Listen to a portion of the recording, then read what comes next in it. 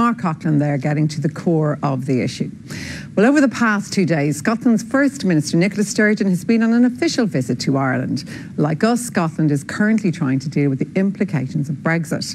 Although the UK voted to leave the EU, 62% of Scottish people voted to stay in. And their First Minister is lobbying to remain part of the single market. Well, yesterday I spoke to Nicola Sturgeon and I put it to her that the Brexit vote had left her in uncharted territory. We're exploring options to see whether it might be possible for Scotland to remain in the single market even if the UK leaves. Now, I don't say for a second that that will be an easy option. There will be a number of complications and practical difficulties. So what we're doing just now is examining ways in which those practical difficulties can be overcome. But for instance, you speak sometimes about the European Free Trade Agreement in Norway as possibly a way of going forward. But that's a club of sovereign member states. Sure. And Scotland simply isn't that. That's one of the practical challenges we would have to overcome. It's not the only one, but it's one of them. And we're looking imaginatively and innovatively at whether there might be ways to overcome some of those challenges. And of course, on the particular issue you raise, and you're absolutely right to raise it, the Faroe Islands right now, not a sovereign state, part of Denmark, is currently looking at whether it could join the European Free Trade Agreement. So, you know, there are some precedents emerging. Your counterpart in Wales, Carwyn Jones, he said, and I quote, "I can't see how there can be separate market access arrangements for the different nations within the UK that share the same landmass." But part of our task is to find if there are ways to overcome these difficulties. Now, you know, we know, and I'm very hesitant to draw too firm a parallel between the Irish situation and what might happen elsewhere in the UK, but we know there are going to need to be special arrangements found, and I hope they will be found, to deal with the border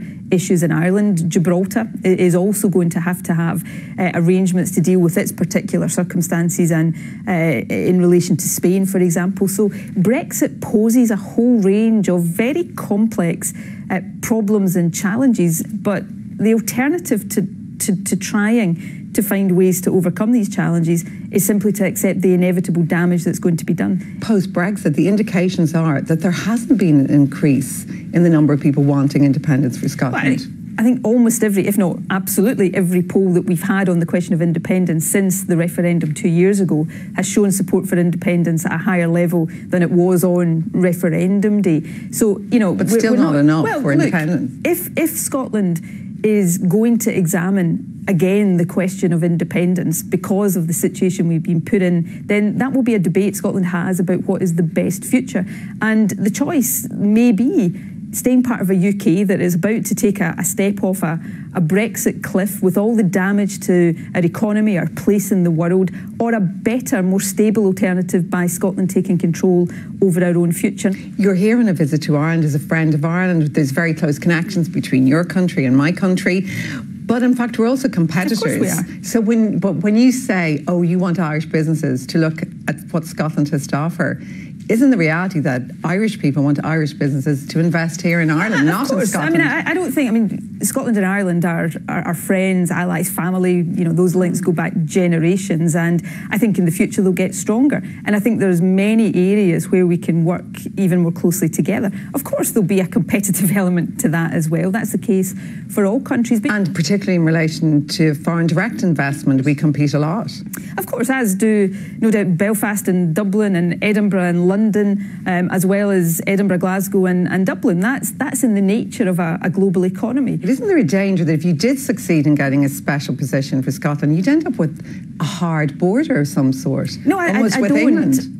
I don't believe that is inevitable, and I'd be very clear about it. I'm not advocating single market membership instead of free trade across the UK. I'm advocating it in addition to free trade across the UK. And as I say, I'm very hesitant to draw firm parallels between Ireland and other parts of the UK. But, you know, we have a Prime Minister right now in the UK that is very firm that the UK being out of the EU, but the Republic of Ireland continuing to be in the EU doesn't mean an inevitable hard border between the north and south of Ireland. So I don't think these things are inevitable if there is the will to work to find ways around them. As First Minister of Scotland, you're regarded and described as the third most powerful woman in the United Kingdom. Forbes lists you as the 50th most important and powerful woman in the world.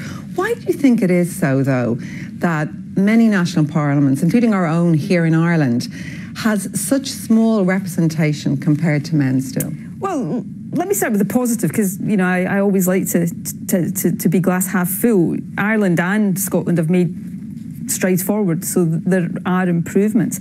I guess the reason, though, why we've still got a long way to go is because we are trying to overcome generations of underrepresentation and inequality. So often that takes a lot of time, a lot of effort, a lot of cultural change along the way. And improving childcare is one of the key objectives that I've set as First Minister. It's great for children to have good quality childcare, but it revolutionises a woman's ability to get back to work after having children. You're First Minister of Scotland, Theresa May is the UK Prime Minister, Angela Merkel is the German Chancellor, all very powerful positions in the world today.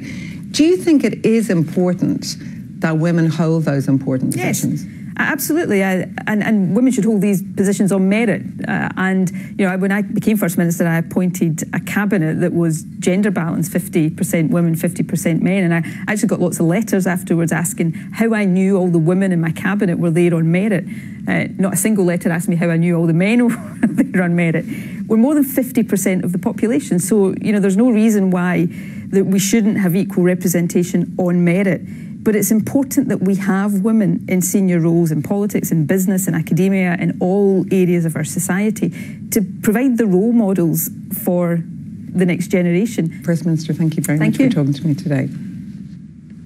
Nicola Sturgeon there. Well, that's it for tonight. And on Thursday, we'll be devoting the entire programme to trace the growth of the Kinahan crime empire.